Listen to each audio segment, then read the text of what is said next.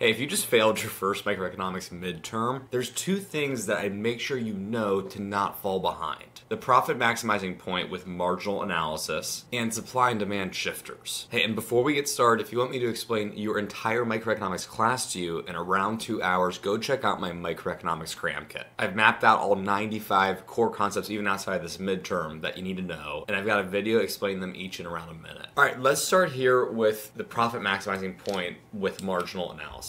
This is going to apply again later in the semester when we're working with marginal revenue and marginal cost. This probably looks familiar right here, where your professor mapped out these three scenarios and whether or not you should consume an additional unit. Typically it's like a pizza or a chocolate bar. You'll consume the next unit if your marginal benefit, your additional benefit, outweighs your marginal cost. And this will be your last unit here where your marginal benefit equals your marginal cost, because that's the number of units at which you're basically breaking even on your benefit and costs. And then once your additional benefit from consuming units is less than the additional cost, you're not going to consume those units and should stop. That whole process right there will be reflected again later in the semester with marginal revenue and marginal cost. It is quite literally the same exact principle, same exact concept. It's just now we're working with additional revenue that a firm can generate by selling one more unit to the market. You also might see this again even later in the semester towards finals if you're working with labor markets or factor markets. Except then it'll be marginal revenue product, marginal benefit, and marginal resource cost, marginal cost. All right, I'm gonna make this next part super quick. You probably have seen the supply and demand curves like this, and I'm gonna assume you know how to find equilibrium. What I wanna focus on with you is knowing what direction to shift the supply or demand curves depending on if the problem is saying there's an increase or decrease to them. Always frame increases and decreases in supply or demand as right or leftward shifts. Do not connotate them with up or down, because you'll mess it up with supply in particular. And I'll show you why right here. Let's say the problem says supply increases. I'm gonna write that to the right of the supply curve. This is the right answer right here, but if you look at it, it looks like you're shifting it down. Don't make that mistake. You're actually increasing supply here to S2 because we're shifting the curve right. And full visibility right here, equilibrium would now occur right there. Let's do it once again real quick with demand. Let's say the problem says demand decreases. Well, I'd write that like this because I'm shifting demand to the left. And let's say we're using our new supply curve as well. Well, now our equilibrium point would occur right there. You're gonna be shifting the supply curve a lot